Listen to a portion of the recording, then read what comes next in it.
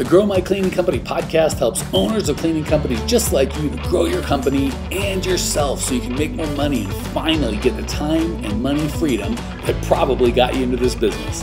Discover how to automate and create systems that allow you to grow like crazy without losing control. If you dig the show and want to show some love, subscribe, rate, and review on iTunes. It really helps. Enjoy the show. Hello, Cleaning Nation. Lindsay here with the wonderful Suzanne Bandick. We are so happy to be here today and do a special mindset podcast for you guys. Welcome, Suzanne. Thanks for doing this with me. Yahoo! Thanks, Lindsay. Yeah, today I wanted to dive into something that I think might be kind of like a next step, a more intermediate mindset situation. I don't want to call it a problem, but something I see in kind of mindset work. You will see people in just kind of any mindset field, especially with business, where you don't want to talk too negatively about things. Like you want to frame everything in a positive light. And to me, sometimes it almost feels like we're kind of like, oh, bad things never happen. Like we don't ever want to think about that or they're going to happen. And then there's this other more pragmatic approach where some people say, expect the worst to happen in your business and prepare for like the worst possible outcome. So just in case it happens, you're prepared for it. And to me, these are like two budding, opposing ideas. And I wanted to just dig into it, Suzanne, and see what you think about it. Oh, I love these podcasts with you, Lindsay. I never know what's going to come up. Let's dig into it. Two different things, actually. Negative thinking and preparing for the worst case scenario are actually two different animals. Okay. So let's break them up. Let's do, because it's easiest, preparing for the worst case scenario first. Okay. Okay. Because let's face it, if we have something that bothers us, if we have something we're afraid will happen, it's you can't just sweep it under the rug, because you're going to have this great big lump under the rug and You're going to trip on it and you're going to know it's there and it's going to bother you. So you have to say, I have to think about what's the worst that could happen. Let's prepare for it. Let's decide it's okay or it's not okay. And then we can go to work on having the right mindset around it. Okay. All right. So give me some examples, please, of when you would need to prepare, you think, for worst case scenario. Okay. I know we hit on this all the time, but it always gets asked. So I'm going there. Is what happens as a cleaning business owner if I raise my prices and I lose, because I need to get to my 20% or more profit. And what if everyone dumps me? What if I lose all of my clients? That would be a worst case scenario. Yeah. Lose everything. And that really is a fear. And it's real. Let's face it. You and I, we deal with this all the time. It really is. It's real for everyone. So let's look at that. We know we need to raise prices because we need to be profitable. In some cases, we're even losing money on some of these clients. We might as well walk into their house, clean for them, and then hand them a $50 bill. Okay, that's the reality in some situations. So preparing for the worst sometimes is, I might actually save money. I might actually make money. I might actually have more time. So realistically, probably you're not going to lose all of them. But let's say you lost half of them. Okay. Let's say you lost half of your clients. You say, that leaves me room for the right core value clients that will pay me what I deserve and what my business deserves. Okay. So it is worst case scenario, but we're trying to look at it. What will we do in that worst case scenario? Well, now I've got more time. Now I can go find real core value clients that value me. The others weren't valuing me. They weren't paying me enough. They're probably not a good core value match. Probably was costing me money to clean for them. And that may be a good thing. So what I've started to try and teach is if somebody says yes to a price increase, high five celebration time. And if they say no to a price increase, high five celebration time. Still, because now you've got room for the right client. Ooh, I like that. So you're totally flipping it around. And I mean, you're bringing that second half of what I talked about, the negative versus positive thinking. You're just not supplementing, you're putting in the positive thinking right away, like no matter what happens, but putting yourself in that worst case scenario mentally and going through it. And then how you're going to react to it, which is putting a positive spin on it. I feel like that might take a lot of practice for people too, because a lot of times I feel like when people go to that negative worst case scenario, they have a hard time digging themselves out of that.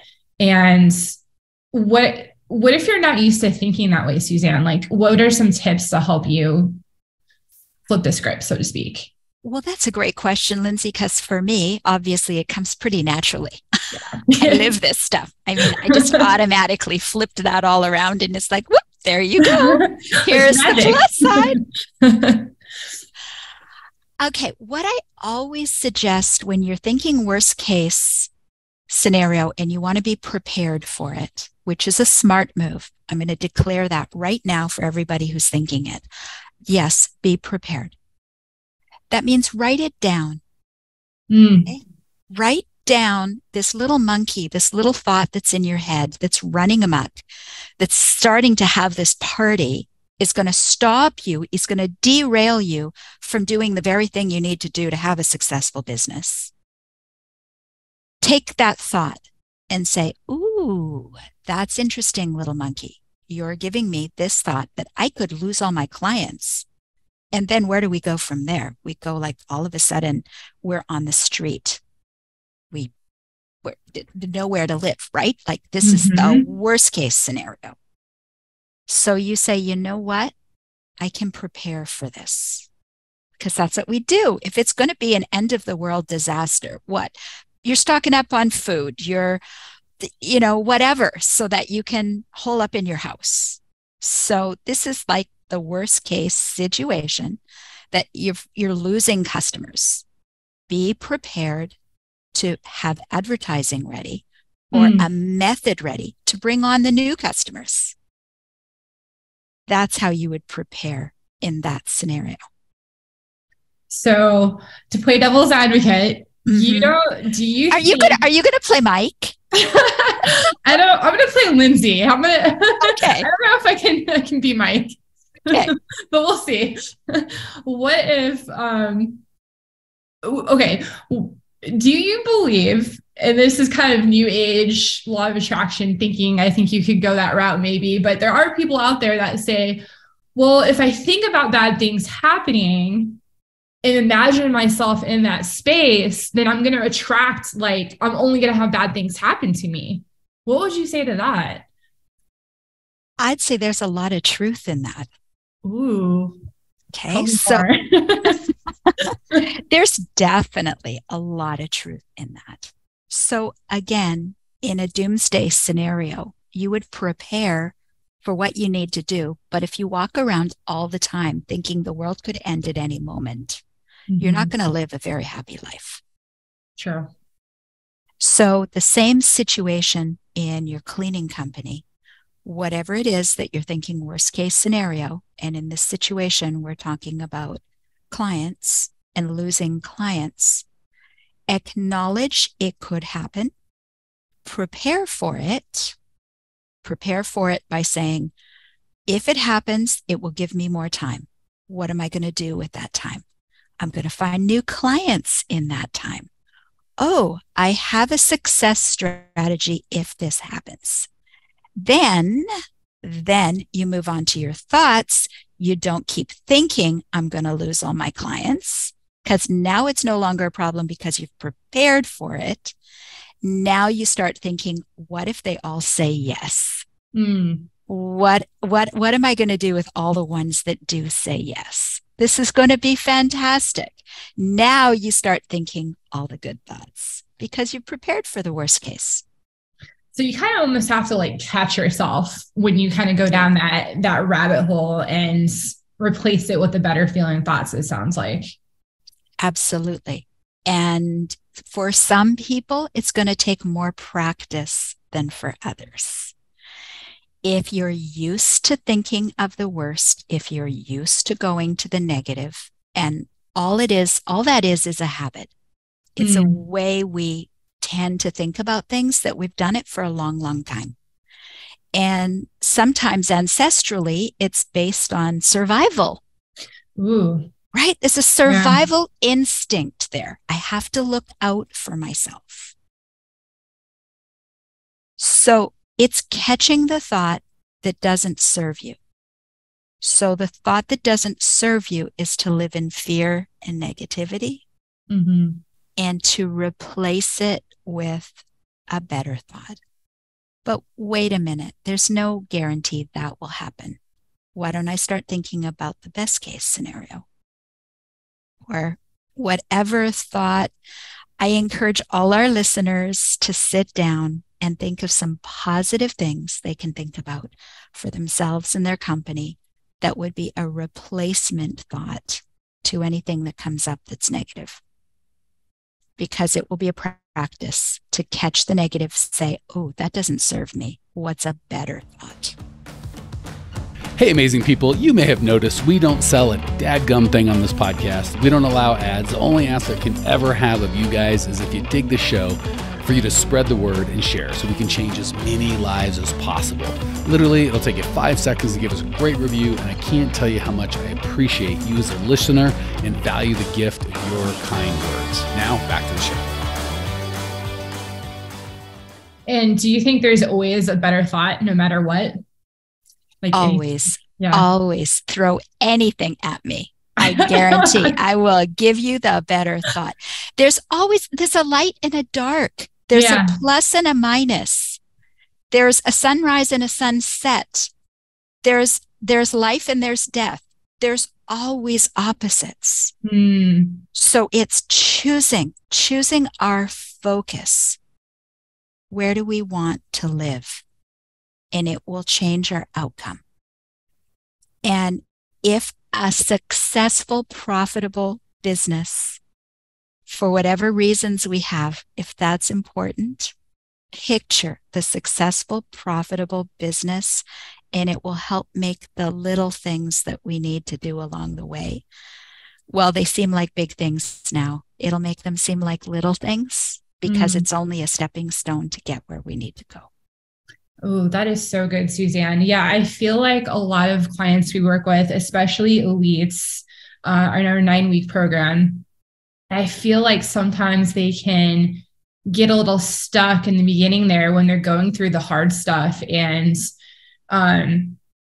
we're being real here. It was one of our core values. It's not, our program isn't, I don't think it's easy at all. And I don't know what your opinion is, Suzanne, but I think if it was easy, everyone would do it or it wouldn't exist, because no one would need the program because it's easy, right? But I think a lot of the time that actually the tactical part of it is actually really easy, because when you look at it on paper, it's like, yeah, it makes sense to raise my prices, but it's that monkey mind, we call it sometimes, that overthinking that just puts the brakes on the whole process. And we just get into like this tunnel of negative thinking. And I say we, just generally out there, not everybody, but it happens. Absolutely. And everyone take note, it happens to me too. No way. Yeah. Way. and sometimes I have to catch myself. And sometimes I catch myself fairly quickly. And sometimes it's gone on for a little while. But it's usually pretty quick now. It's usually pretty quick, but that mindset stuff, I mean, what you were talking with the program of it not always being easy, that's why Mike has hired 2 mindset coaches. Yeah. That's why we're here. He knows he can give you all the systems and the procedures in the world. But if you keep dragging around the past story of what you did in the past, your unsuccess in the past or your success, and the things you can and can't do, if you're still dragging that anchor, it's really hard to make the changes that Mike suggests. So that's what we, as the mindset coaches, spend our entire day doing, is we walk all our clients through like the process, Lindsay, that you and I are talking about right now.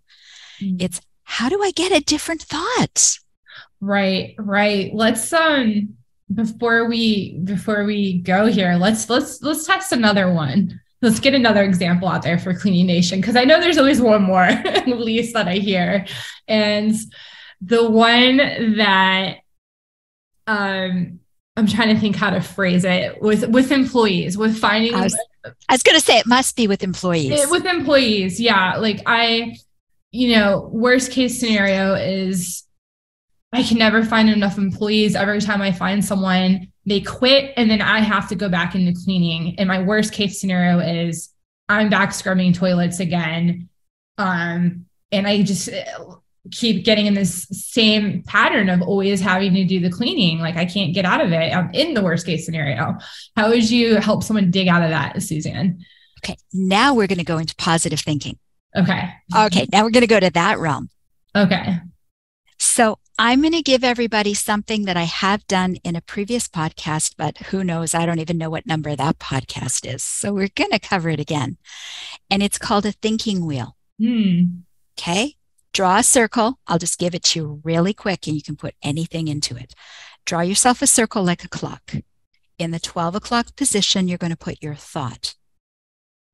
In the 3 o'clock position, you're going to put your feelings. In the 6 o'clock position, you're going to put your action or non-action. And in the 9 o'clock position, you're going to put your result.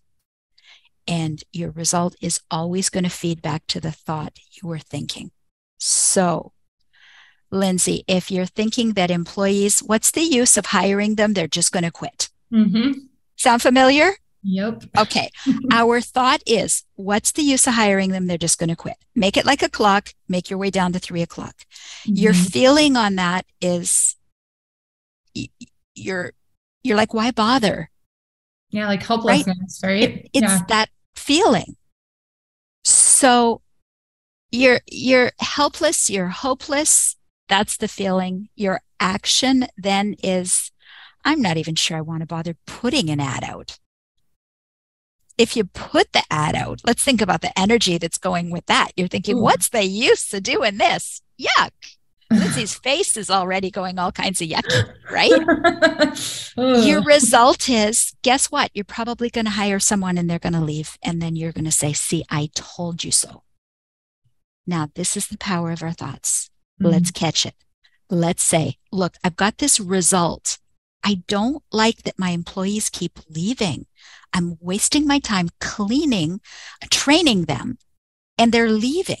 So think back, what's my thought?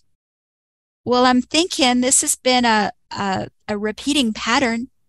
It's happened to me a couple of times already. It's probably going to happen again. So how can I change the thought? So you can't go to, they're all going to quit to, they're all going to stay and they're going to be happy and they're going to be perfect. I was just going to ask that. Not even I could go there. Okay. All right. So what we're going to do instead is we're going to say, is it possible there are some good people out there who love to clean that want to stay? They're going to love me. They want continuity. They want to stay. They don't want to leave. Is it possible there are people out there like that, Lindsay? Yeah, of course. Like there must be somebody. I think there's gotta be all a of us, right? So insert whatever it is. There's nobody willing to work. Whatever the thought is, find the way. Well, there must be some people. The feeling or the emotion then becomes one of hope. Oh, possibility. Maybe hope, possibility feels a whole lot better than why bother. It does. The hope and the possibility leads to the action of, I wonder how I can stand as a lighthouse. I wonder how I can attract those right people to me. Maybe I should have a look at twigging my ad. So that I put something in there about, do you love to build a family? Do you love to stay long-term? Do you love to do whatever it is that you want? Tuck that into your ad. Help it attract the right people. So now your action has been like, how do I get these people? You make the action. The result is you're probably going to find a whole lot more people who want to stay than want to quit. And boom, you've proved your new thought right. And that wasn't even that big of a leap either that you made there. It was just one little tweak that led to, I think they call it inspired action. One little different thought that led you to change your ad. Just right. That one little change can change the outcome for the whole thing. I love that. Right. So I think to tie the topic together, prepare for the worst. Say, if this happens, if I lose my employees, I'll do this. If I lose a lot of clients, I'll do this. Just acknowledge that it could happen, find the good, and then go through the thought wheel so that negative thinking isn't creating a reality that you don't want. Ooh. Can't think of a better end to this episode, Suzanne, than that. You just tied that up in a nice, neat little bow. Well, so for this episode, if this is all ringing a bell for you and you need help getting out of that negative loop and you need not just the tactical part, which is so important. Don't get us wrong here. We love mics. But there's the added part of the whole mindset behind it. Check us out at growmycleaningcompany.com. We have over 900. I think we're on like 970 some podcasts right now. We're coming up on 1,000 folks. There's so much there for you to check out. More mindset, more tactical. Check it out. And check out our free training there too. And that's it for today, Cleaning Nation. We'll see you next time. And thank you, Suzanne. Thanks, Lindsay. Thanks, everyone. Bye-bye. Bye. Well, here we are, the end of the podcast, and you made it. Great job. I've got a little bonus for you for sticking through with me. But like I mentioned before, if you got value out of this podcast and you want to show a little love, subscribe, rate, and review on iTunes, Spotify, wherever the heck you're listening to this thing. Share it with a friend. Share the love. And as a special thank you for those of you that stuck with me to the end, how about I give you my personal phone number so we can text? It's a great way for me to get to know you, your business, your goals personally. So shoot me a text now, 602-932-6431, 602-932-6431. I am the only one who responds to these texts, and I will personally respond to everyone I possibly can as long as this number is manned. Don't know how long we're going to keep this at the end of the podcast, so grab it now, 602-932-6431. Give me a text, say hey, can't wait to meet you.